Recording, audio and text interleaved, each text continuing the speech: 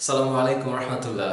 HSC উদ্ভিদ বিজ্ঞান যারা পড়ছো, এই ভিডিও সিরিজের এই টিউটোরিয়ালটা হচ্ছে অবাধ শ্বসন নিয়ে।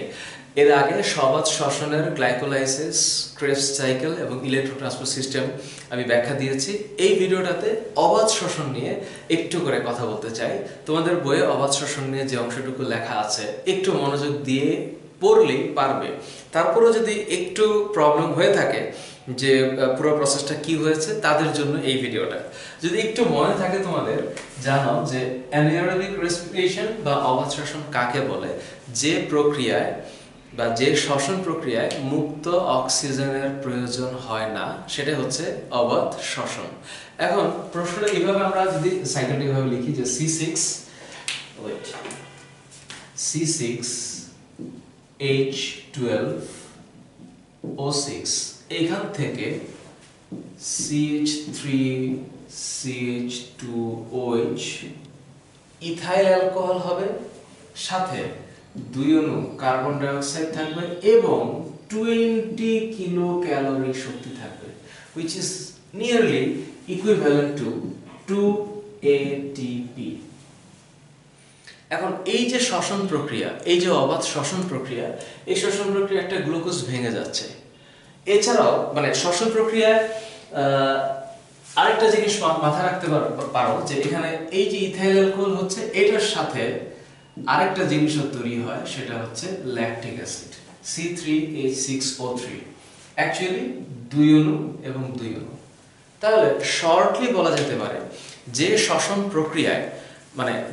প্রক্রিয়ায় মুক্ত অক্সিজেনের প্রয়োজন হয় না এবং শ্বসনিক বস্তু অসম্পূর্ণরূপে জারিত হয়ে কম পরিমাণ শক্তি, তার মানে হচ্ছে 2টা এটিপি প্রোডাকশন হবে, তার নাম হচ্ছে অবাধ শ্বসন। 2টা এটিপি উৎপাদন হবে। এখন এটা কিভাবে হয়? প্রথম ধাপটা হচ্ছে গ্লাইকোলাইসিস। তোমরা জানো যে স্টেপ নাম্বার 1 এটা হচ্ছে গ্লাইকোলাইসিস।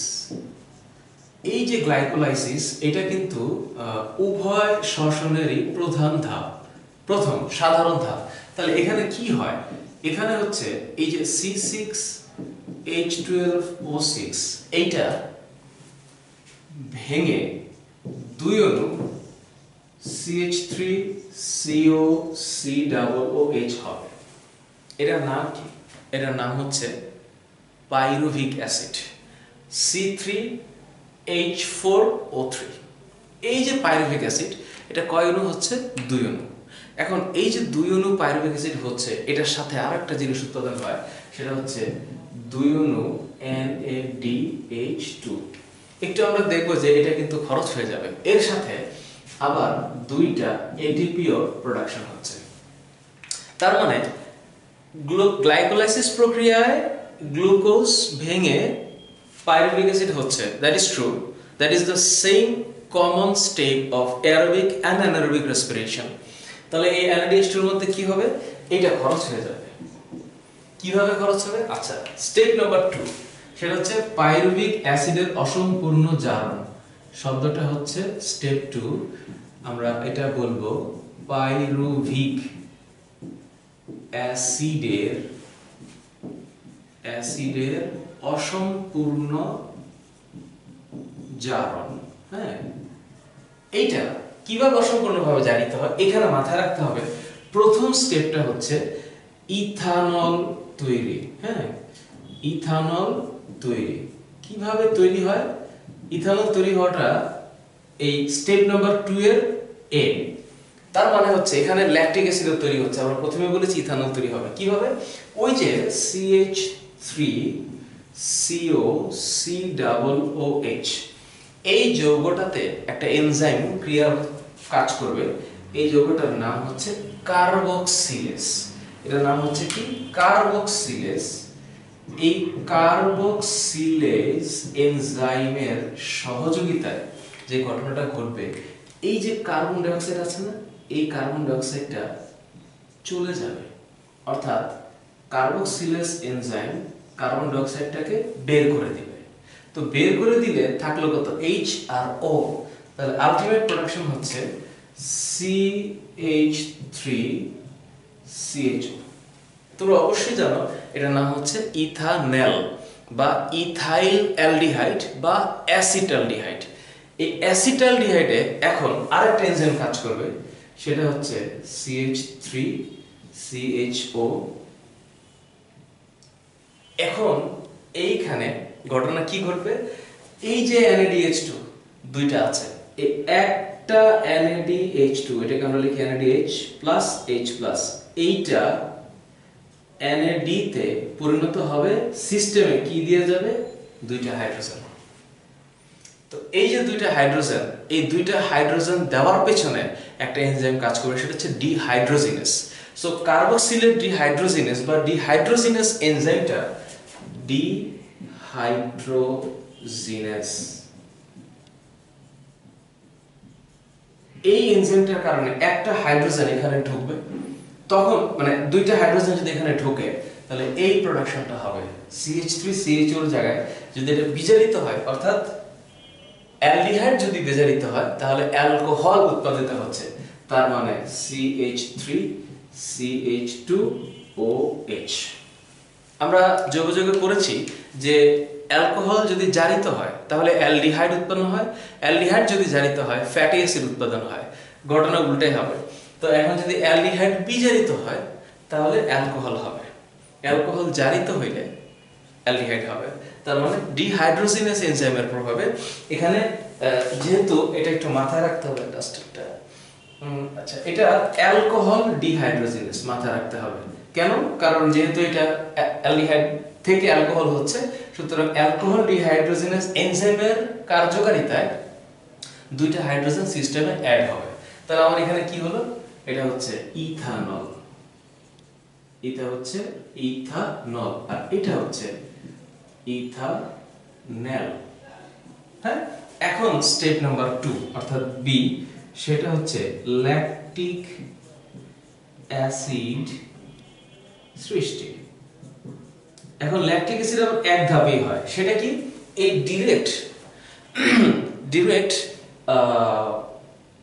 পাইরুভিক অ্যাসিড থেকে CH3COCOOH, এই যে পাইরুভিক অ্যাসিড, এখান থেকে একটা ল্যাকটিক অ্যাসিড হবে। তার মানে এটা তো নিজেই কিন্তু একটা অ্যাসিড, সুতরাং এই অ্যাসিডের ক্ষেত্রে আরেকটা অ্যাসিড হওয়ার পিছনে এখানেও কাজ করবে হচ্ছে NADH+H+, ও যখন দিয়ে দিবে তখন NAD হবে। তার মানে এখানে সিস্টেমে কি দিয়ে দিল, দুইটা হাইড্রোজেন। তাহলে কি হবে, এখানে ল্যাকটিক অ্যাসিড হবে, কি হবে, CH3 আগেই ছিল, তারপরে CO না, তাহলে এটা হবে CHOH।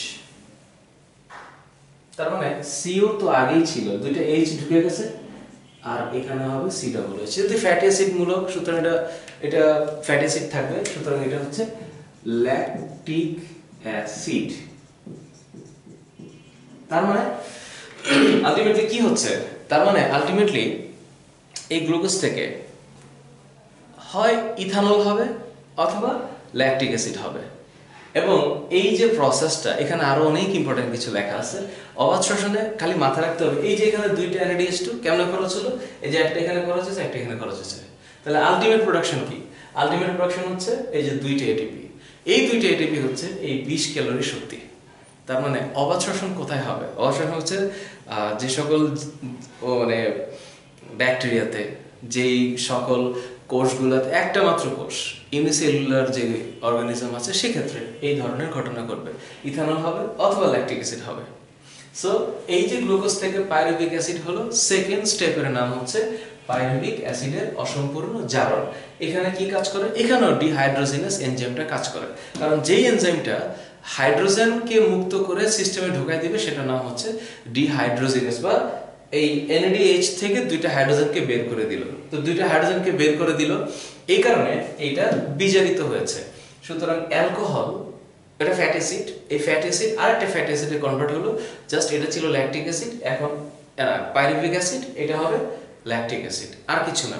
প্রথমে ফার্স্টে কি ছিল, কার্বক্সিলেজ এনজাইমের সাহায্যে কার্বন ডাইঅক্সাইড বের হয়ে গেছে, এটা ইথানেল হয়েছে, ইথানেল থেকে জাস্ট বিজারণ করে ইথানল উৎপাদন হলো। সো এই হচ্ছে ইন শর্ট অবাধ শ্বসন তোমরা একটু বইটাকে একটু পড়বা এবং অবাধ শ্বসন পরীক্ষায় আসলে সুন্দর করে এই বিক্রিয়াগুলোকে দিয়ে প্রেজেন্ট করবা। So wish you all the very best. দেখা হবে পরের ক্লাসে। আল্লাহ হাফেজ।